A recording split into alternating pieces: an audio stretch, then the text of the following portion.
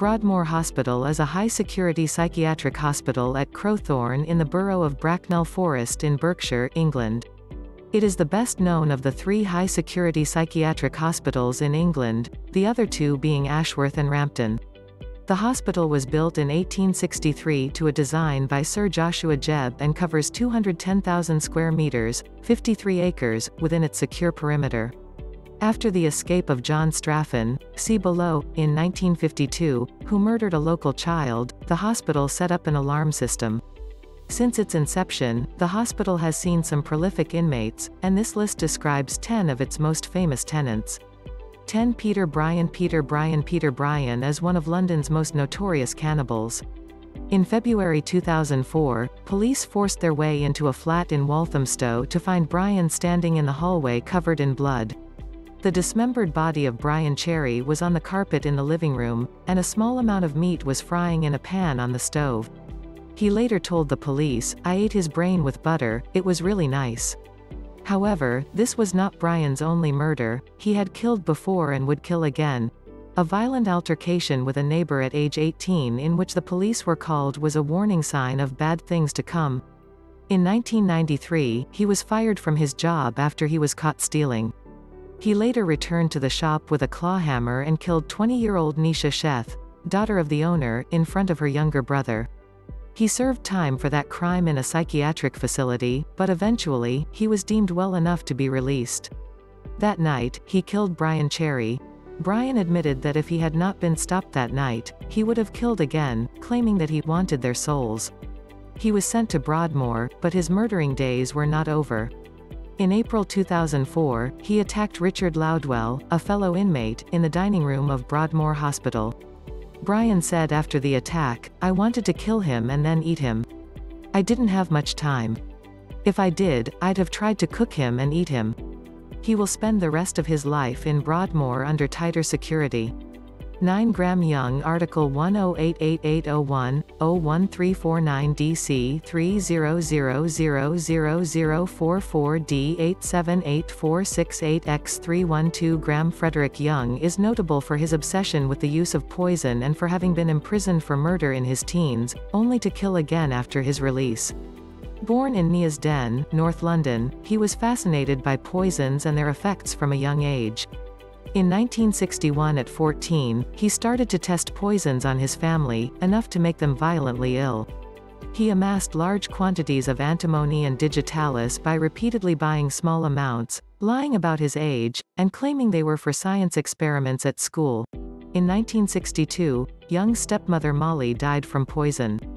He had been poisoning his father, sister, and a school friend. Young's aunt, Winnie, who knew of his fascination with chemistry and poisons, became suspicious. He might have escaped suspicion as he suffered the same nausea and sicknesses as his family. However, he sometimes forgot which foods he had laced. He was sent to a psychiatrist, who recommended contacting the police. Young was arrested on May 23, 1962. He confessed to the attempted murders of his father, sister, and friend. The remains of his stepmother could not be analyzed because she had been cremated. Young was sentenced to 15 years in Broadmoor but was released after 9 years, having been deemed fully recovered. After his release from the hospital in 1971, he began work as a storekeeper at John Hadland Laboratories, which manufactured thallium bromide iodide infrared lenses used in military equipment. Soon after he began work, his foreman, Bob Eggle, grew ill and died. Young had been making tea laced with poisons for his colleagues. A sickness swept through his workplace and, mistaken for a virus, was nicknamed the Bovingdon bug. These cases of nausea and illness, sometimes severe enough to require hospitalization, were later attributed to Young and his tea. Young poisoned about 70 people during the next few months, although none fatally. Dubbed the teacup poisoner, Young died in prison in 1990. He is the subject of an extremely good film called The Young Poisoner's Handbook. 8 Kenneth Erskine 280-797-434. Kenneth Erskine is an English serial killer who became known as the Stockwell Strangler. In 1986, Erskine murdered 7 elderly people, breaking into their homes and strangling them. In addition, some were sexually assaulted. The crimes took place in London. A homeless drifter and solvent abuser, Erskine was 24 years old when he committed the crimes but had the mental age of a 12-year-old. Police suspected Erskine of 4 other murders, but Erskine has never been charged with any of these murders. Erskine was sentenced to life imprisonment with a recommended minimum term of 40 years but has since been diagnosed with a mental disorder within the scope of the Mental Health Act 1983 and is therefore now held at Broadmoor. He is unlikely to be freed until at least 2028 at the age of 66. Some 20 years later, the trial judge's recommendation is still one of the heaviest ever handed out in British legal history. In February 1996, Erskine was again in the news, this time for preventing the possible murder of Peter Sutcliffe. See below, by raising the alarm as a fellow inmate, Paul Wilson, attempted to strangle Sutcliffe with the flex from a pair of stereo headphones.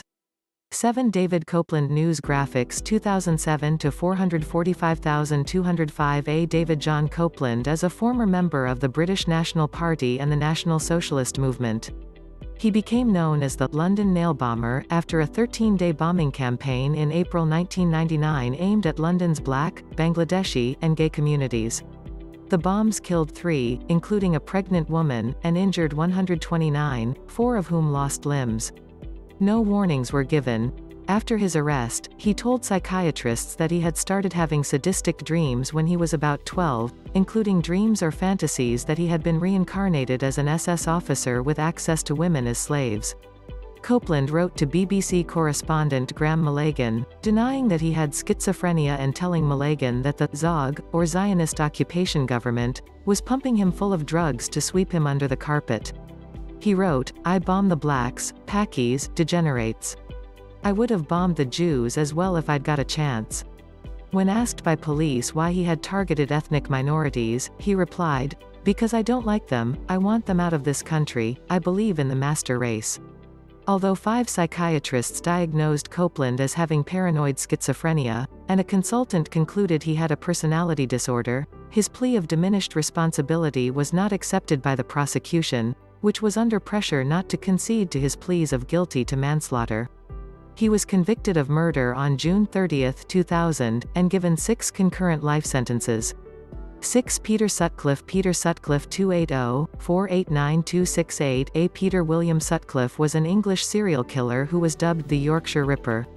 Sutcliffe was convicted in 1981 of murdering 13 women and attacking several others. Reportedly a loner at school, he left at the age of 15 and took a series of menial jobs, including 2 stints as a gravedigger during the 1960s. He frequented prostitutes as a young man, and it has been speculated that a bad experience with one, during which he was allegedly conned out of money, helped fuel his violent hatred against women. In 1981, Sutcliffe was stopped by the police with a 24-year-old prostitute. A police check revealed the car was fitted with false number plates, and Sutcliffe was arrested for this offence and transferred to Dewsbury Police Station, West Yorkshire. At Dewsbury, he was questioned about the Yorkshire Ripper case as he matched so many of the physical characteristics known. The next day police returned to the scene of the arrest and discovered a knife, hammer, and rope he discarded when he briefly slipped away from police during the arrest. After 2 days of intensive questioning, on the afternoon of January 4, 1981, Sutcliffe suddenly declared he was the Ripper. Over the next day, Sutcliffe calmly described his many attacks. Weeks later, he claimed God told him to murder the women. He displayed emotion only when telling of the murder of his youngest victim, Jane MacDonald. At his trial, Sutcliffe pleaded not guilty to 13 counts of murder but guilty to manslaughter on the grounds of diminished responsibility. The basis of this defense was his claim that he was the tool of God's will. Sutcliffe first claimed to have heard voices while working as a gravedigger that ultimately ordered him to kill prostitutes. He claimed that the voices originated from a headstone of a deceased Polish man, Bronislaw Zapolski, and that the voices were that of God. In the years of Sutcliffe's incarceration, there have been numerous attempts on his life from other inmates. The first was during his stay at Hump Parkhurst when James Costello, a 35-year-old career criminal from Glasgow, plunged a broken coffee jar twice into the left side of Sutcliffe's face. Whilst at Broadmoor, he was subject to attempted strangulation, thwarted by Kenneth Erskine, above, and lost the vision in his left eye after being attacked with a pen. Sutcliffe died in November 2020 while in prison. 5 John Straffen Article 1088801-0248219E00004BO41-233 Extension 325 John Thomas Straffen was a British serial killer who was the longest-serving prisoner in British legal history. Straffen killed 2 young girls in the summer of 1951. He was found to be unfit to enter a plea and was committed to Broadmoor. During a brief escape in 1952, he killed again. This time he was convicted of murder. Due to his mental state, his sentence was commuted to life imprisonment, and he remained in prison until his death more than 50 years later. Aged 8, Straffen was referred to a child guidance clinic for stealing and truancy. In 1939, he first came before a juvenile court judge for stealing a purse from a girl and was given 2 years probation. His probation officer found that Straffen did not understand the difference between right and wrong or the meaning of probation. The family lived in crowded lodgings at the time, and Straffen's mother had no time to help, so the probation officer took the boy to a psychiatrist. As a result, Straffen was certified with a mental defect under the Mental Deficiency Act 1927. A report was compiled on him in 1940, which gave his IQ as 58 and placed his mental age at 6. When Straffen was 14, he was strongly suspected of being responsible for strangling 2 prize geese owned by one of the officers of his school. However, no proof was found, and it was not noted on his records. At the age of 16, the school authorities undertook a review which found his IQ was 64 and his mental age 9 years 6 months and recommended his discharge. In 1951, Straffen killed 2 young girls, for which he was sent to Broadmoor. In 1952, whilst cleaning some outbuildings, he escaped over a perimeter wall, and within 2 hours, had killed another young girl. It was this escape and subsequent murder that urged the government to install an alarm system. To this day, the alarm is tested every Monday at 10 a.m. for 2 minutes and then sounded again to give the all clear. With speakers located in several locations around Surrey and Berkshire, the alarm can be heard for up to 15 miles in each direction from Broadmoor. 4 Charles Bronson 217A9 Bay 0D 36-8 Ba 2B 03147 Ba 082 F84 C7 Charlie Bronson, born Michael Gordon Peterson, is an English criminal often referred to in the British press as the most violent prisoner in Britain. Born in Luton, England, Michael often found his way into fights before he began a bare-knuckle boxing career in the East End of London. His promoter was not happy with his name and suggested he change it to Charles Bronson. In 1974, he was imprisoned for a robbery and sentenced to 7 years. While in prison, he began making a name for himself as a loose cannon, often fighting convicts and prison guards. These fights added years to his sentence. Regarded as a problem prisoner, he was moved 120 times throughout Her Majesty's prison service and spent all but 4 years of his imprisoned life in solitary confinement. What was originally a 7-year term stretched out to a 14-year sentence that resulted in his first wife Irene, with whom he had a son, leaving him. He was released on October 30, 1988, but only spent 69 days free before being arrested again. Bronson has spent a total of just 4 months and 9 days out of custody since 1974. Known as one of the hardest criminals in England, Bronson has written many books about his experiences and famous prisoners he has met throughout his internment. Bronson has been involved in over a dozen hostage incidents, including taking hostages and staging a 47-hour rooftop protest at Broadmoor in 1983, causing £750,000, nearly $1.5 million, worth of damage. Bronson has spent time at all 3 of England's high-security psychiatric hospitals. 3 Richard Dadd Screen shot the 21st of February 2010 at 1:42.46 p.m. Richard Dadd was an English painter of the Victorian era, noted for his depictions of fairies and other supernatural subjects, Orientalist scenes, and enigmatic genre scenes, rendered with obsessively minuscule detail. Most of the works for which he is best known were created while he was incarcerated in Broadmoor Hospital. In 1842, Sir Thomas Phillips, the former mayor of Newport, chose Dadd to accompany him as his draftsman on an expedition through Europe to Greece, Turkey, Palestine, and Egypt. In November of that year, they spent a grueling 2 weeks in Palestine, passing from Jerusalem to Jordan and returning across the En-Gadi wilderness. Toward the end of December, while traveling up the Nile by boat, Dad underwent a dramatic personality change, becoming delusional and increasingly violent, and believing himself to be under the influence of the Egyptian god Osiris. His condition was initially thought to be sunstroke. On his return in the spring of 1843, he was diagnosed to be of unsound mind and was taken by his family to recuperate in the countryside village of Cobham, Kent. In August of that year, having become convinced that his father was the devil in disguise, Dad killed him with a knife and fled for France. En route to Paris, Dad attempted to kill another tourist with a razor but was overpowered and was arrested by the police. Dad confessed to the killing of his father and was returned to England, where he was committed to the criminal department of Bethlehem Psychiatric Hospital, also known as Bedlam. Here and subsequently at the newly created Broadmoor, Dad was cared for and encouraged to continue painting. Dad probably suffered from a form of paranoid schizophrenia. He appears to have been genetically predisposed to mental illness. 2 of his siblings were similarly afflicted, while a third had a private attendant for unknown reasons. 2 Daniel Manhattan 2.2.3.700 Full Daniel Manhattan, pronounced and sometimes spelled McNaughton, was a Scottish woodturner who assassinated English civil servant Edward Drummond while suffering from paranoid delusions. Through his trial and its aftermath, he has given his name to the legal test of criminal insanity in England and other common law jurisdictions known as the Manhattan Rules. In 1840, Manhattan sold his woodturning business and spent 2 years in London and Glasgow. Whilst in Glasgow in 1841, he complained to various people, including his father, the Glasgow Commissioner of Police, and an MP, that he was being persecuted by the Tories and followed by their spies. No one took him seriously, believing him to be deluded. In January 1843, Manhattan was noticed acting suspiciously around Whitehall in London. On the afternoon of January 20th, the Prime Minister's private secretary, civil servant Edward Drummond, was walking towards Downing Street from Charing Cross when Manhattan approached him from behind, drew a pistol, and fired at point-blank range into his back. A police constable overpowered Manhattan before he could fire a second pistol. Manhattan appeared at Bow Street Magistrates' Court the morning after the assassination attempt.